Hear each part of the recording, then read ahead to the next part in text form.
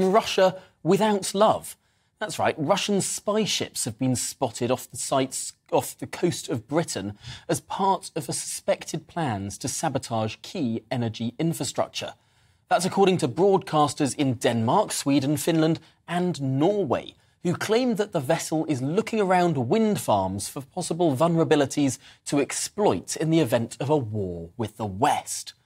Well, let's get more on this now. I'm delighted to be joined by Simon Diggins, a former army officer. And Simon, should we feel threatened by Russia? Is this a power play now from Vladimir Putin? It's a bit of a power play. It's also, in a sense, business as usual. I mean, certainly during the entire Soviet era, the issue of the so-called Russian trawlers shadowing NATO exercises, checking out infrastructure, was normal bad behaviour, and that was normal for us.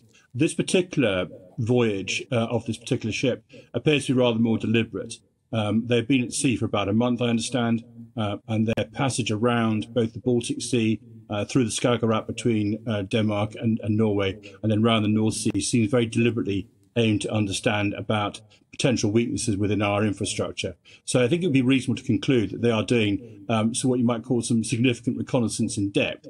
Whether that means they intend any immediate harm may be more problematic, but I would suggest it probably means that they would have enough information so if they did decide to damage our infrastructure in some way, no doubt in some kind of deniable way, then they would have that capability. And this does seem to be the way that Russia operates at the moment, to sort of throw out lots of misinformation and claim that they're not doing things that they are doing, or claim that they are doing things that they're not doing. If we see an outage of our own power, if we see an outage of our communication networks across the Atlantic or across the North Sea, how likely is it that that will be Russia trying to sabotage our own networks?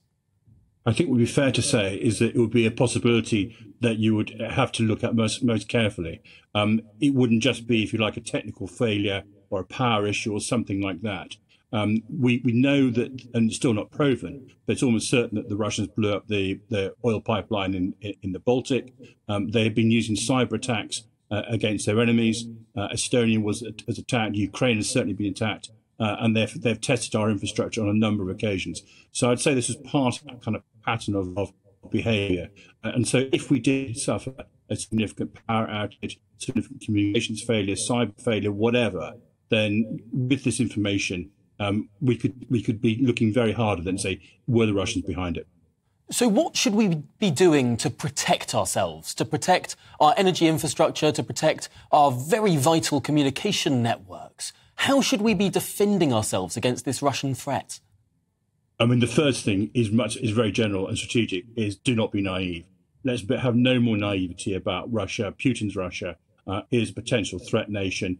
They see us as people who are standing in their way in terms of his view of how he needs to dominate the world. So the first thing is let's get rid of all the illusions about that. And that's not been properly reflected yet in our defence and security review. There has been updated versions of that. And, for example, Benoit's got more money this year than previously been planned. But a proper new version of the integrated review that really does match the level of threat we're facing is necessary. And that's across the board, across foreign policy, across diplomacy, across aid and across defence. So that's the first thing. The second thing is to look very hard at all the infrastructure we've got and say, is it properly protected? What resilience do we have in place? Do we have spare cabling? Do we have the ability to run one bit without the other? In other words, look at all those things. They all cost money, and that's the other side of the story from that. If you want to have resilience in the system, you've got to pay for it, and that's expensive. So again, look hard at our systems, all of those critical infrastructure systems, say, what resilience have we got in place? Do we have the resource to put it in place? And be prepared to pay the price, because it will be expensive to build in the level of resilience we need.